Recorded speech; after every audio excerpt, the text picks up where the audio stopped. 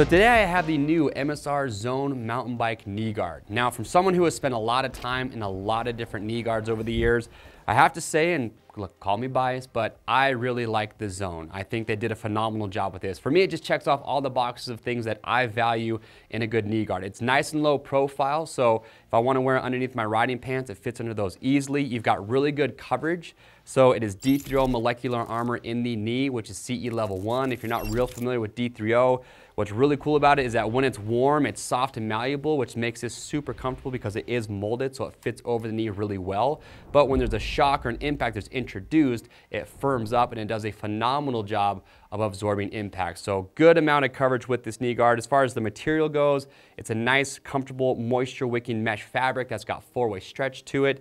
And the sizing. So one thing to keep in mind is we have a fit guarantee. If you buy these or any knee guard, and if you're not happy with the size, you can send them back in brand new unused condition, and we'll ship you the size that's going to be best for you, and we'll give you free shipping both ways on that first exchange.